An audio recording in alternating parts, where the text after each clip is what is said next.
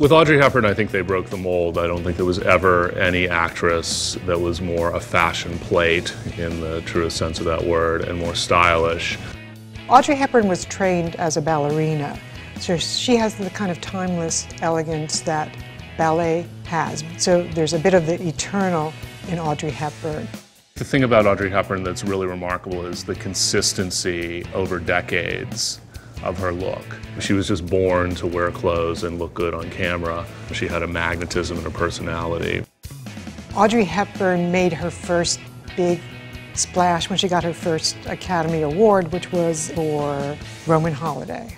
And Audrey wore a dress that has often been mistaken for a Givenchy, when in fact it is an Edith Head lace dress. Audrey, of course, went on to dump Edith Head and to be dressed nearly exclusively by Givenchy. And that is an important transitional moment in her look and in her career. If you look at Breakfast at Tiffany's, you look at the outfits and the way she wore them, and you would see her actually popping out of a Bill Cunningham street photograph today.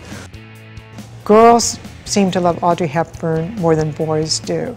So yes, she's still beloved, but she's more of an ideal that women have for themselves than men have for the type of woman they want to be with.